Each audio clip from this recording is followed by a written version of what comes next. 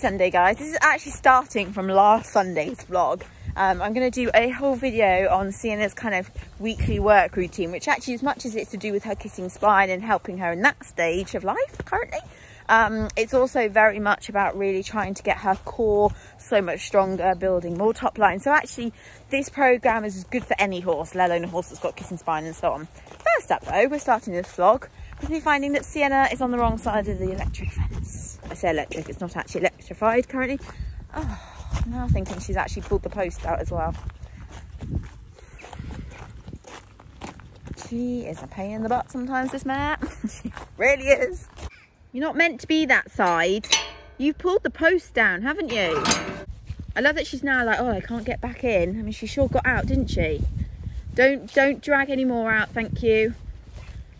Yes, she's pulled the post out. What have you done? So as I said, this vlog is all about Sienna's working week and what she's up to, her activities, her exercises and so on. And on a Sunday night, I like to sit down and prep it because I don't know if you find this, but by the time you get back from work in a weekday, sometimes I just can't think what to do with her. So if it's all prepped, it just makes life that little bit easier. So you can see at the top, I've just put the activities she's allowed to do at the moment. Then obviously putting an activity into each of the days. And then at the bottom, I've just started to put some exercises in. I haven't filled it all in yet, but exercises that I've seen online that I think could be really helpful for her.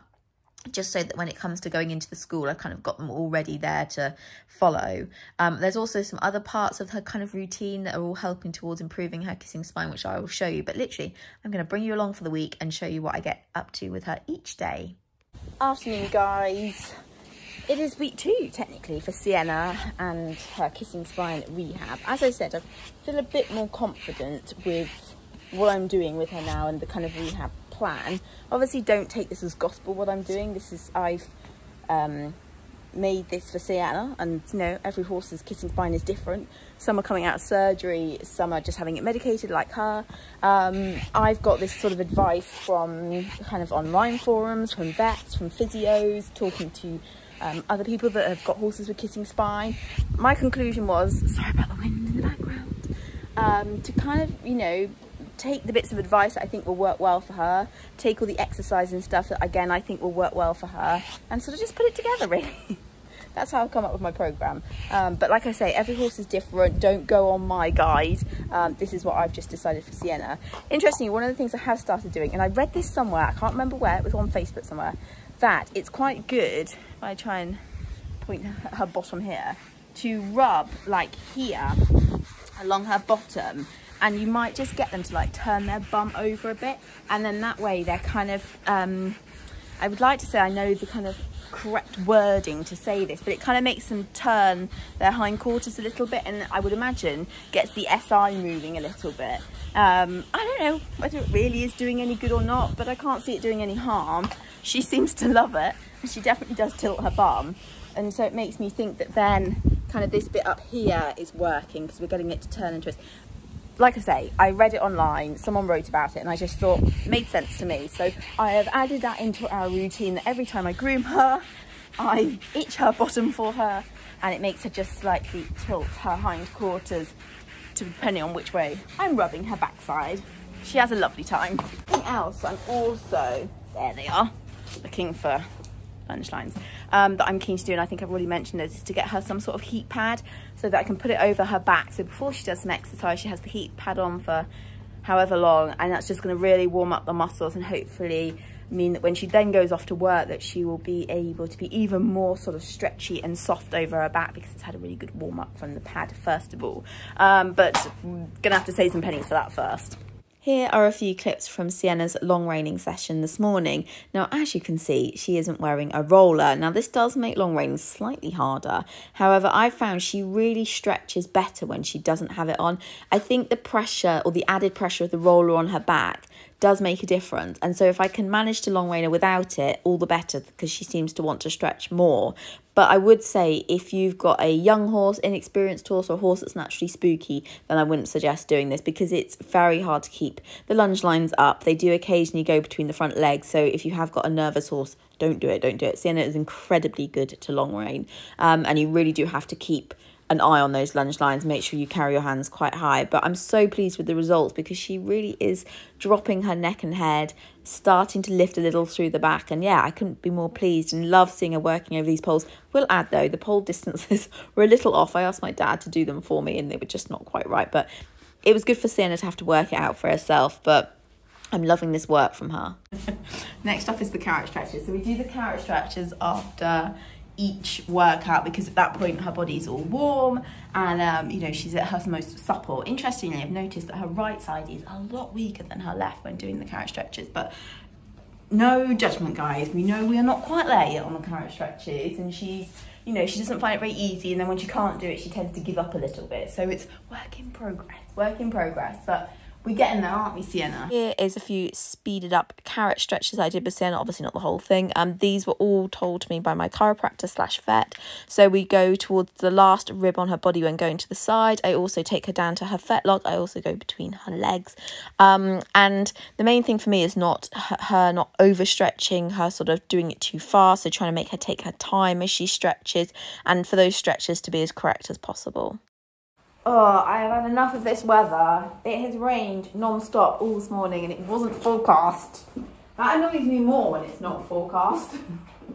I get so cross about it. Anyway, day 2 of Sienna's rehab.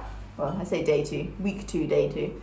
And today she is going to be using, this is the Thermatex. I think it was Pro something, literally like the bum band thing. However, I'm using it to go around her tummy, so for core.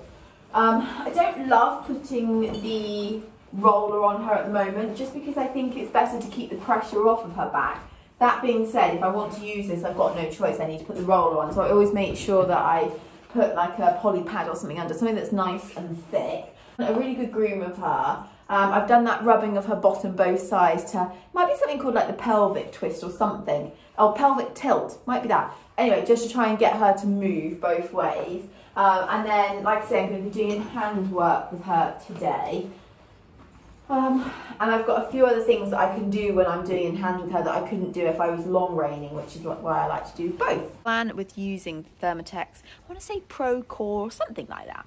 And using the core band, the one that goes under her belly, is to hopefully remind her to engage her core really and to try and get her to lift through her back a little bit more. And I definitely think it does help. Like I definitely, you know, it does make her lift up through her stomach that little bit more. Because she hasn't used it very much, I'm only doing really short bursts of using it at the moment, so sort of 4 to 5 minutes max, and then taking it off. I'm not doing like the bum band and the tummy band at the same time because I think that's quite a lot to ask of them. So let's go and have some fun in the rain, eh? So because it's raining, I'm not going to be able to put my phone on the side and film today's session. As you can see, I lead her in a head collar. She's not particularly strong, she's not thought to pull away, so for me that's easy enough to work with. While we're walking in hand, she's not quite ready for doing trotting or any sort of lateral work or that kind of thing. So it's going to be halts, making sure she halts square all around, which is something she doesn't find very easy. Rein back, do quite a few bits of rein back, again making her push back onto her hindquarters and then walking her off again. Doing some poles that I've got set out, I've got a few raised ones as well. Just keeping those little transitions going, a little forward walk, a little slow walk. That's kind of where we're at the moment when it comes to in-hand work, and again just trying to help her understand about stretching. Good girl, I think she's just eyeing up some acorn leaves.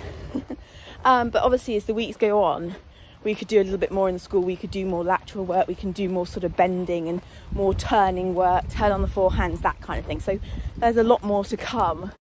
I was really pleased with this halt from Sienna because her hind legs were actually more under her. Normally she tends to halt and her back legs are a mile behind her. So the fact that she's starting to engage more and bring those hind legs under her is a real sign of progress. I was really pleased with this. Good. Ooh. Straighten yourself up. Good try.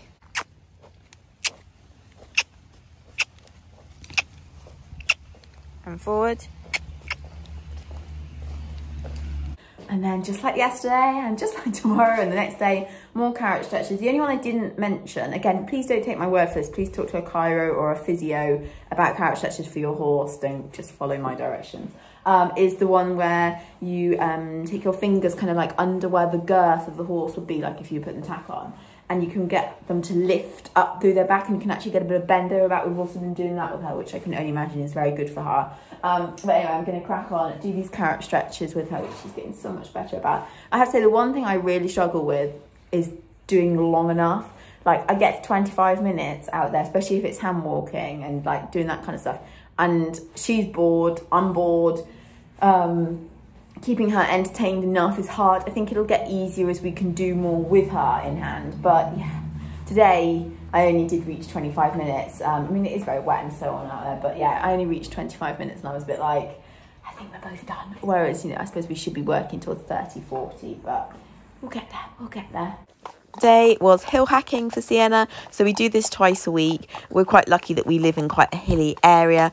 I'm riding and leading, so she isn't the most stretched, which if I was on top and riding her, I could probably get her to be a bit more long and low in the frame. But as I'm not riding her currently, this is the next best thing. And hill work is so good for their fitness, their core strength, their top line. It's just a really good workout for them, so it's nice to also get her out of the school. Hey guys, so today is Thursday and it is another in-hand working day with her. I've actually put her in the bridle today, not the, she's a bit too close, in the bridle today because I want to work on now perhaps introducing like a little bit more bending with her. And it's very flyy out today, it's sort of muggy and fly, it's not particularly nice. Work on getting her to bend through her body a little bit now, just slightly, just start it off anyway. So this was a really different in-hand session with Sienna compared to earlier in the week where I just walked beside her shoulder and sort of went in straight lines and went up and down poles and halts and reined back. That was all I'd done. This was very much about starting to look at her to bend through her body, through her neck, and trying to help her find relaxation in that softening of her body and bending. And I was surprised, you can see how stiff she looks. She actually didn't find this very easy, even though she's been doing carrot stretches recently with the bridle on. She just, yeah, you can see she's quite sort of niggly. She's sort of just not that comfortable at it. So this is definitely something we're going to have to work on. I want her to find comfort when she's doing it. I know that sounds bizarre, but she never sort of looks like she softens or relaxes truly in this early work in this session. I was really quite surprised by it. Obviously I fast forwarded it so it's all a bit speeded up because otherwise we'd be here for hours. Then I moved on to some small circles, again using the dressage whip just to point to her stomach to try and help her understand that she's got to bend through her rib cage. Also just occasionally giving her a little tickle on there if I needed her to pick up a little bit of pace and keep active. Just really working on that shaping. The left rein wasn't too bad. I've got to work on not letting that outside shoulder drift. So she does slightly drift through the outside shoulder, but you know, for a first session, I didn't think it was too bad. And you can see on the right rein, a little tighter. You can see her body doesn't look quite as soft. And also I would obviously in the future like to see her drop her head and neck down a lot lower and come up through the back more. But as I say, it was a first session, so I'm, you know, not too disappointed. I did some slightly bigger circles then. I'm also looking for her to cross those hind legs. So when we're turning, I want to see her crossing those hind legs under her. This is going to be so good for her back. Again, here getting better. She'd started to drop there. And then I went back to the beginning again and did the bending. And you can already see from her shaping, she's a lot better the second time round. So she's actually started to drop her head and neck. Still, you know, a little bit resistant in the actual bends, but so much better from earlier in the session. So we have progress, which I was really pleased about. It's really nice to see her start to kind of warm up to it. And also you can see here I'm just standing with her and actually she's starting to relax to it, which is brilliant. And then one more circle at the end and again dropping her head and neck more. Welcome to Friday schooling session. As you can see, we are long reining again and we are doing lots and lots of poles. So we've got this lovely long line of poles set out, nothing raised, just simple walk poles, just working on Sienna's straightness. No roller again, as you can see, because I just think she stretches so much better without it. And then one much more raised pole. And you can see with the raised pole how much more she has to lift. So you're getting much more height from her legs. And also what's brilliant is she stayed in a really lovely long and low position while doing the raised pole. So this is going to mean that she's got much more lift through her back and she's going to have to engage her core that much more. And I have noticed that she's a lot more willing to do that. So it makes me wonder if having the spinal processes medicated, whether she's feeling that she can stretch that bit more. I then moved on to teaching her a few little bits of lateral work, so just trying to bring in a little bit of leg yield with her, only some baby steps, but using it obviously with the long lines, and we did get a few steps, so a little bit of crossing from behind, so work in progress this one. Evening guys, it is Saturday and today Sienna had the day off. I actually look forward to her day off because now that she only gets one day off a week, yeah, it's quite nice to have a break from the endless walking. So she had today off. Tomorrow is hill hacking day again, and so I'm not going to record that because obviously you've already seen that this week. Pretty much she does 2 of everything at the moment. 2 hill hacks, 2 long reining, 2 in hand. But as she gets further into this rehab, the more she can do, it will start to change a little bit. So I'll probably vlog another kind of weekly work routine in a couple of weeks time because I think it'll have changed a lot again then. But yeah, that's just currently what we're doing, and I already feel like I'm seeing some positive results from her, and it's quite early. I mean, it could be down to having the spinal processes medicated, but it also could be to do with the work we're doing. But she's definitely stretching more than I've ever seen her stretch. She is definitely starting to halt a lot squarer with her hind legs more under her, which is a really good sign. Working over the poles, I'm seeing her actually drop her head and neck and really then lift through her body. So seeing some really nice positive signs already. But yes, I will obviously keep you updated. And thank you for watching. I think it's probably going to end up quite a long vlog. So thank you if you've got this far.